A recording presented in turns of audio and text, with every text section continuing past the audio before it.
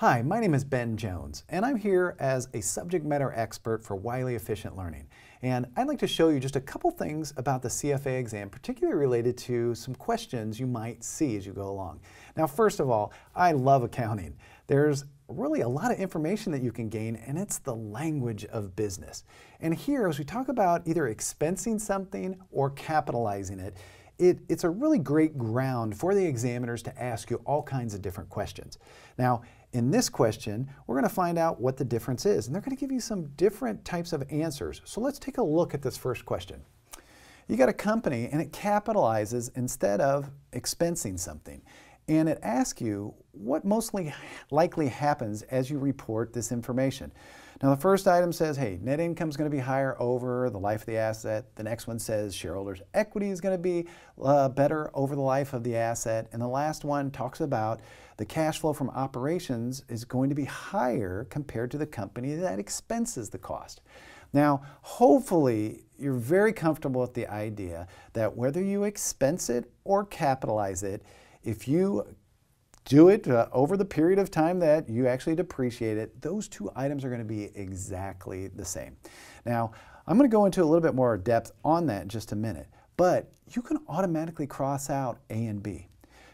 But the question is that from a cash flow perspective, what happens? If you actually capitalize something, you're saying that it has future value, right?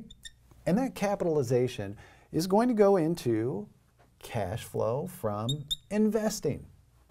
So capitalizing goes to cash flow from investing. However, if you expense it on the other hand, that actually goes into our cash flow from operations. Now, this is a very big difference. And the reason that it's a big difference in this particular instance, and I'm just going to use the number 300, and we're going to try to keep that consistent, that your cash flow from investing means that you spent $300 on this asset, and your cash flow from operations is going to be zero. However, if it runs through the income statement right away, you're going to see 300 come out here and 0 come out here. The big question, though, is whenever you're looking at cash flow, one of the most important categories you're looking at is cash flow from operations. That's where you look at the company in order to figure out how much cash is being thrown off by the core enterprise. And when that throws off cash, that's what you use in order to value the company. So by moving it to CFI as compared to CFO is a big difference.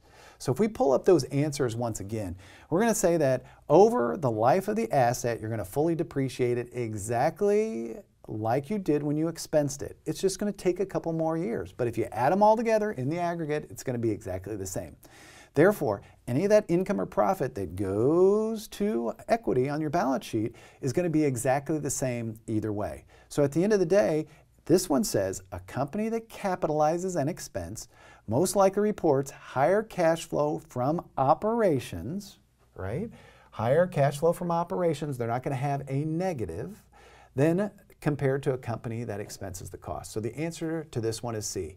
If you want to dig a little bit deeper, come with me to efficientlearning.com/CFA.